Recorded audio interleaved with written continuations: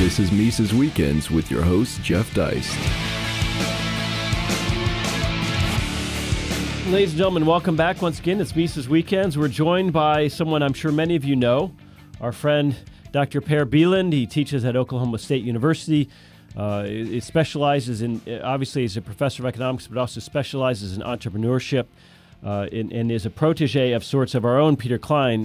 He has written a couple of articles for Mises.org of late about both AI and big data. And with Mark Zuckerberg in Washington this week talking or testifying before Congress on data collection, among other things, we thought it'd be a great time to bring him in. So, Per, it's good to see you. How are you? Doing great. Thanks for having me on again. Well, it was a little disingenuous this week, don't you think, to see members of Congress grilling Mark Zuckerberg about data collection and privacy when these guys are supposedly in charge of oversight of things like NSA? Mm-hmm. Yeah, the great irony that apparently the NSA is okay, but if a private company collects information that we give them, then it's a big problem. They don't want competition, I guess. Right, but I noticed one thing you point out is that in the wake of some of these revelations about perhaps Facebook's leniency with your data, their share price has suffered as a result. There's a market mechanism, a market correction at work. Yeah, I mean, there's nothing that punishes you as harshly as the market. The market is merciless. If you make a mistake, then you can be completely wiped out. And that doesn't affect the government, of course, but it affects all businesses. Well, there's a lot of discussion about big data generally and whether supercomputers and algorithms and the emergence of AI can somehow change what Hayek would call the knowledge problem in economics and allow us to plan things in a centralized fashion better than we could before, and in effect overcome Hayek's objections. So give us your thoughts about this. Well, I mean, what I put in my Mises.org article before was this: Bing has this prediction engine for sports results, where they try to predict the result of all these football games and ice hockey games and so forth. And they run all the statistics available, everything they can. And they run it through very, very powerful computers, and they do machine learning and all this stuff. And they get it right about maybe 2/3 of the time. And of course, with all that data, you should do better than just a coin toss. And they do, but they don't actually get closer than 2/3. And that makes sense because the past does not decide the future. And doesn't matter how much statistics you have, you still cannot tell exactly what's going to happen in the future. We're talking about people here. We're not talking about dead mass. I just wonder if the data revolution, the digital age, is going to intensify this kind of thought, though, among some of our friends in economics. In other words, you have this great quote here where you say there are no constants in human action. I'm not sure that Keynesians believe that. I'm not so sure that they don't think on some level that this stuff can't be modeled to the nth degree. Yeah, I'm not sure about Keynesians. I'm not sure what they believe, actually. But, I mean, for us, it's pretty obvious that everything starts with value and valuation. And that is something that we experience directly through consumption. And anyone who misses that tiny little point, which is still the sort of very fundamental, if they miss that, then they're going to go wrong. And they're doing that over and over and over again. It seems like the cult of the modern age is economic illiteracy. Well, so you mentioned the Bing experiment predicting football, NFL results. If they're getting 2/3, don't the sports books in Las Vegas do that well or better? I mean, they have skin in the game in the sense that they're handicapping against with their own money. Yeah, they probably do a better job. But I mean, what they're doing is not just run the data. I mean, the data are important, of course. I mean, you can't just neglect all the data. And I mean, a team that is better on paper seems more likely to win over a team that is a lot worse. But then there are a lot of other things involved as well. I mean, the weather, the psychology of the players. Maybe one of the star players have had personal issues lately and stuff like that, so they don't really play they're at their best. Things like that, and those things are involved as well when these bookies put odds on games and stuff like that. But that's not part of the Bing engine, and the machine can't understand that. But it's this human element that Mises stressed going on almost 100 years ago now, and it seems like it's missing in amongst futurists. They think that they're going to engineer some better future using models, using algorithms, using data. Yeah, absolutely. And I mean, what they do when they talk about AI and robots, building robots, is very fashionable right now. They talk about how that suddenly means that we don't have to work, which is, I think, is a glorious thing. It's not actually a problem. But somehow they get from robots making robots to there's no scarcity.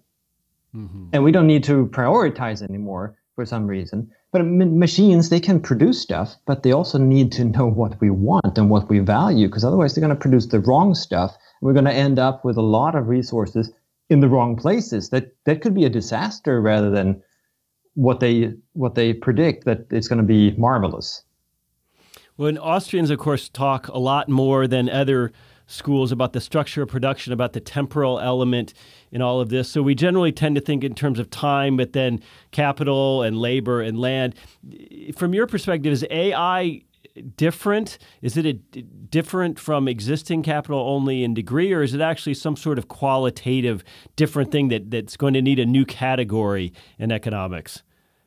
Well, it's not a new economic category. That's just ridiculous. It's capital like any other capital. I mean, it might be intelligent capital, but I mean, our machines today compared to machines before are more intelligent in a sense as well. I mean, unless they become human, sort of, and they have a consciousness and they understand subjective value and things like that, they're still machines. And people will still need to direct them. You need to produce this, but not that, because this is what we value. Without that, I mean, they're just going to guess and using big data. And big data it can get sort of close, but it's not going to get as close as entrepreneurs with skin in the game. Well, but we still have this fetish about unemployment, jobs, rather than the productivity of the economy. We've had periods of automation and mechanization in history, certainly in agriculture. Very few Americans today work in ag. We've had this in factories, assembly lines. All of these shifts in the past haven't rendered us all completely without work and watching Oprah on the couch all day. So do you think, again, do you think these fears about AI and robots are overblown among economists? Yeah, definitely. I mean, I don't see it as a big problem. I mean, transition is always a problem because people are used to certain things and they have certain expertise. And before they are able to take on new types of jobs, they can hurt. On the other hand, I mean, we're going to end up in a world with such high standard of living because of this development that we don't have to work as much at all. I mean, people now are talking about it, oh my goodness, in the future, we don't need people to drive trucks across the country for 40 hours every week. Well, okay, but why would they, first of all, drive 40 hours a week? Why do they need full time in the sort of sense from the 1940s? Because that's what we're talking about, right? It's not even necessary to work 40 hours a day. That's necessary because it's in legal statutes that's full time, but nothing else. I mean, imagine if in the future we would become so much more productive, and that's what we're really talking about here. That because capital only makes labor more productive, and with AI and robots making robots and so forth, all we need to do as work is really to direct them to the right places. We don't need to work more than maybe 30 minutes or an hour a week. And that's not a lot, but we can still support a great, luxurious lifestyle working that little. And I don't see that as a problem at all. The problem is the transition, but somehow Keynesian thinking and the whole, in the long term, we're all dead sort of thing, that we shouldn't look further than the short term, means they're completely missing the point that after the transition, that's the real result. And that's glorious. I mean, imagine how much more physical labor our great-great-great-grandparents did in agricultural societies, backbreaking physical work, preparing meals, cooking, cleaning all day long. Surely we work far less than they did. Yeah, no kidding. And I mean, children as well. Children in coal mines were working 80, 90 hours a week to help sustain the family. Today, what do children do? I mean, they're out there, they're with their iPhones trying to find these these whatever they're called, these Pokemon Goes. Yes, exactly, those things, and try to throw balls at them or whatever in this virtual world. That's what they're doing, and they're going to school and being fed knowledge. I don't see that as a big problem, really, that they don't have to go to the coal mines. And what we're going to see is the same sort of development into the future. It's just going to go a little faster. Well, we talk about the structure of production. We talk about higher and lower orders of goods. Do you think AI or machine learning will compress the temporal structure of all this in certain industries? Will it expand it? How should we look at it in terms of where it fits? Well, that's a very good question. I'm not sure. I mean, introducing it to begin with is extending it pretty obviously. Then, I mean, how to actually talk about different stages of production, that sort of depends on what AI will take over. And it might become very problematic if we start to integrate production processes from the very start to the very end, which I'm guessing that these people would prefer, having an AI basically be in charge of smashing rock to producing cars, the same AI, and then sort of maximize that process. Then we're going to have a big problem, because then we're not going to use resources in the economic way at all. We're not going to be economizing on the resources. Well, there's this endless debate in economics: labor versus capital. We might view capital as accumulated labor, but nonetheless, there are a lot of economists obsess about labor and what it's doing and the value it's creating. And this is actually, of course, one of the big criticisms of capitalism, is that it supposedly steals this surplus labor value. Do you think AI is going to change the labor versus capital debate? Do you think it's going to play a role in it, other than where there are always this concern about jobs? Yeah, I don't know how it's going to affect the debate, because the debate is so confused. So it might be confused in a different way, I suppose. I mean, people seem to believe sort of intuitively that capital provides you with power, and power over labor, and power over everything, basically, because you can buy the government and whatnot.